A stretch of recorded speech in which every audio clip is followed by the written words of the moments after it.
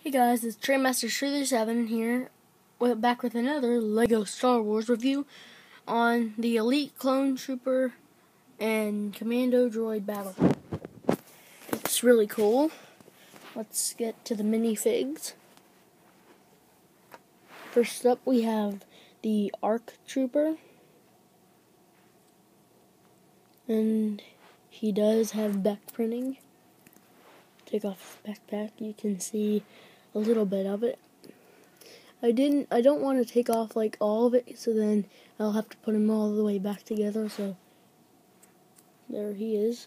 Got amazing detail on his legs.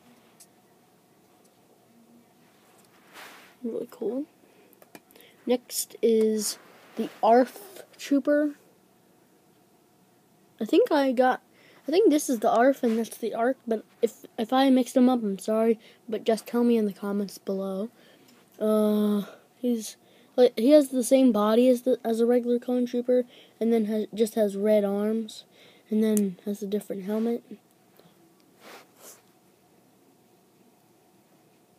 And then the face, really cool. And let's go ahead and put him in the little I don't know what it's called, but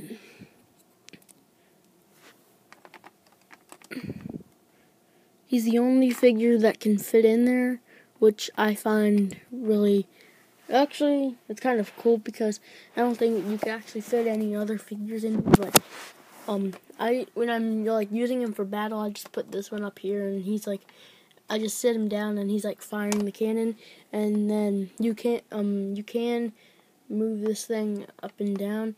You can also, there's a flick fire missile, there's a mechanism right there, so you push that mechanism and it just flies out, and then you push it back to reload. And actually, that's it. Actually, and then the Commando droids just go bam, bam, bam, and then they're dead.